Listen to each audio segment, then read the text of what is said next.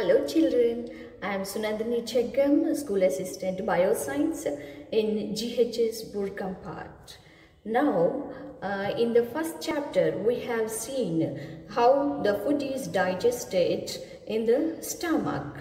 The end products are glucose, amino acids, fatty acids, etc. In second chapter, we have seen respiration of gases. However, this digested food, gases and liquids that we take are to be transported to each and every cell of our body. And let us see today the circulatory system, that is transportation of these materials in our body. And in all living organisms, they may be say unicellular or multicellular, the food, liquids and gases must be transported or supplied to each and every cell. In unicellular organisms like amoeba, it takes place by diffusion and osmosis. In multicellular organisms, these substances have to be transported to longer distances, especially in plants which are around 100 feet tall. There is a need of a special transportation system for transport of water and etc. In multicellular organisms, a separate system is organized and it is known as the circulatory system. And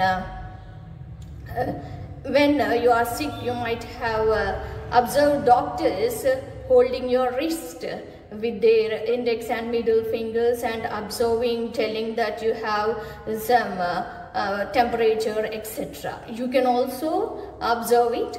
Keep your index and middle fingers on your wrist below the thumb, and you can feel something pushing your fingers rhythmically, and this rhythm would be 72 to 80 times per minute. As shown in the picture, you can observe the pulse, and it is called as the pulse rate, and it is similar to the heartbeat. Here you can observe in the tabular form given in your textbook. See here, Lalita, Rakesh and Teja are the three persons whose pulse rate per minute is observed at rest and after jogging. Lalita's pulse rate is 72 at rest and 98 after jogging. Rakesh pulse rate is 75 and after jogging it is 102. Teja's 80 at rest and after jogging it is 110. So, what did you observe? Is the pulse rate same in both conditions? No. At rest, the pulse rate is less and after jogging it is more. This pulse rate and heartbeat can be compared. And you can also make an indicator on your own.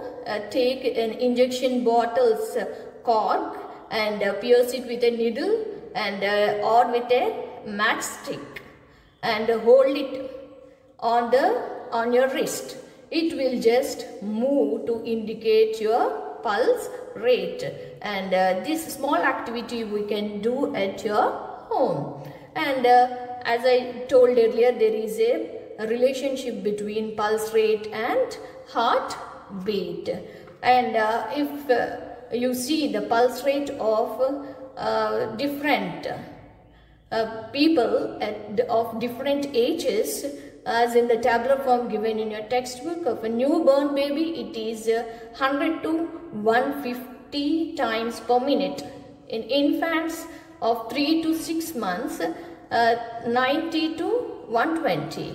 In infants from 6 to 12 months, the pulse rate is 80 to 120.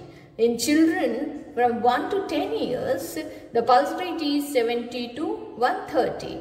In children over 10 years and adults, including senior citizens, it is 60 to 100 times. And well-trained adult athletes, it is 40 to 60. As you observe, as the age increases, the pulse rate also decreases. 1816, René Laennec invented the stethoscope, and he used paper tube to hear the heartbeat, and later it is prepared by using a bamboo stick, and a paper tube is also used, and he called it as the stethoscope.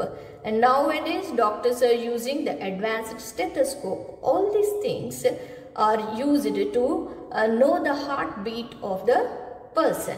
So you came to know that the circulatory system includes heart and the blood vessels which pump the blood. Heart, blood vessels and blood are involved in circulatory system, and heart is the main pumping organ of the circulatory system. Now let us see the external structure of the heart and internal structure of the heart in detail.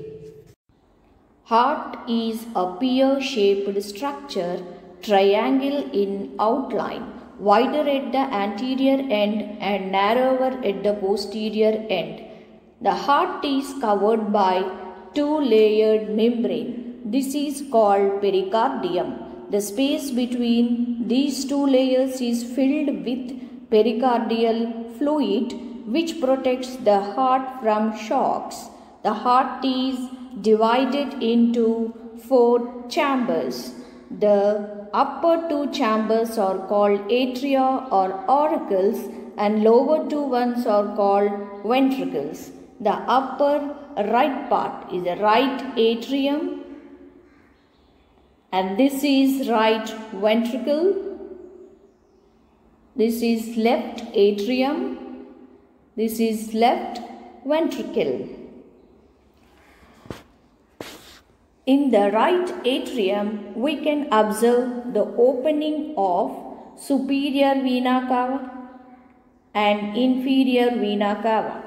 Superior vena cava brings impure blood, that is deoxygenated blood, from upper part of the body. Inferior vena cava brings deoxygenated blood from lower part of the body. And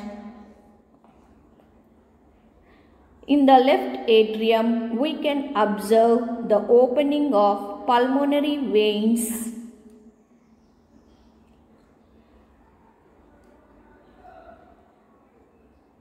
Pulmonary vein, this is also pulmonary vein, brings blood from lungs. From the upper part of right ventricle arises pulmonary artery. It supplies deoxygenated blood to the lungs.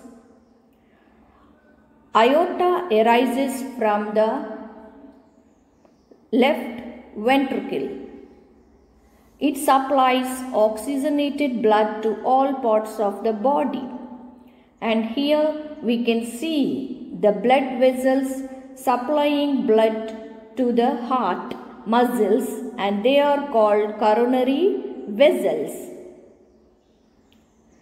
This is the external structure of heart. Internal structure of heart consists of chambers of the heart: the right atrial chamber, left atrial chamber, right ventricular chamber, left ventricular chamber, and the two atria are separated by interatrial septum. The two ventricles are separated by interventricular septum.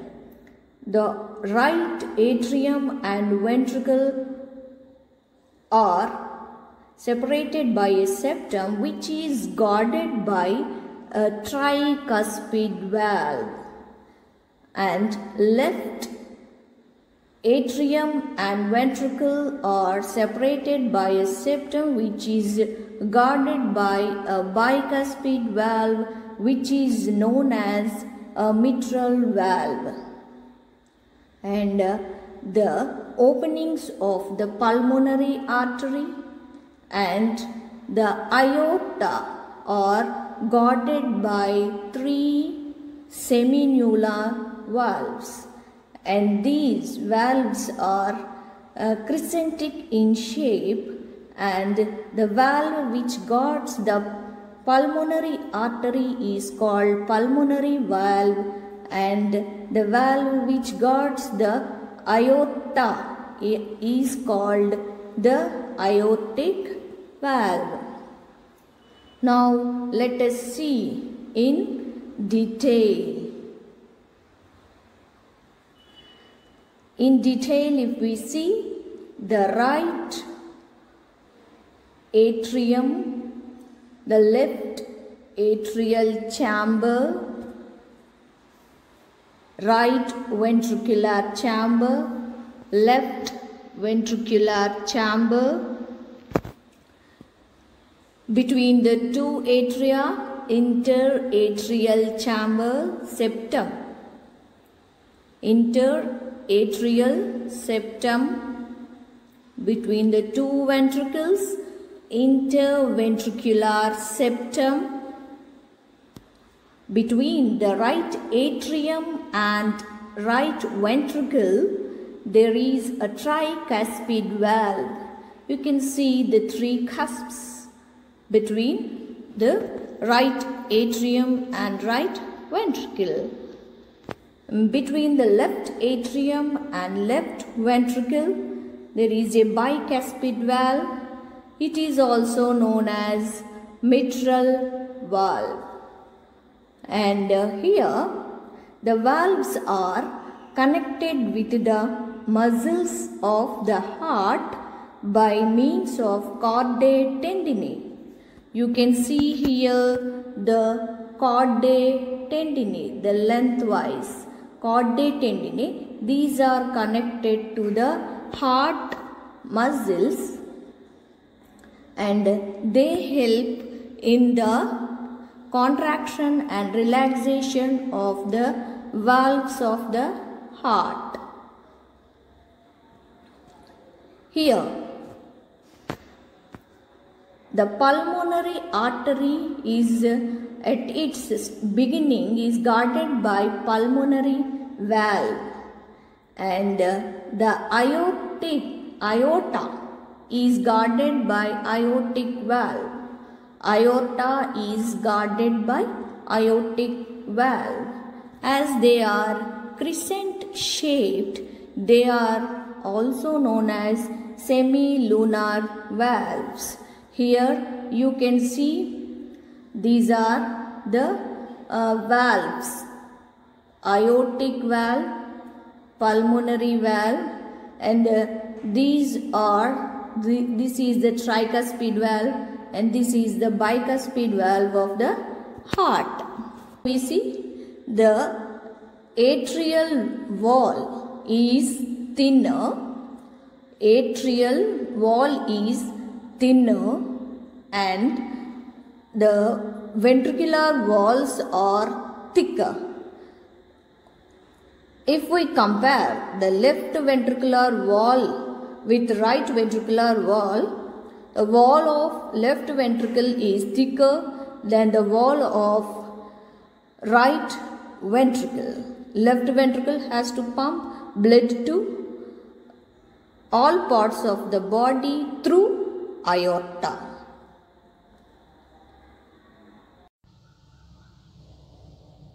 Children, let us see the cardiac cycle in next video. And in this part, we get questions like write about the external structure of heart, write about the internal parts of heart, compare tricuspid valve and bicuspid valve. What happens if valves fail to function?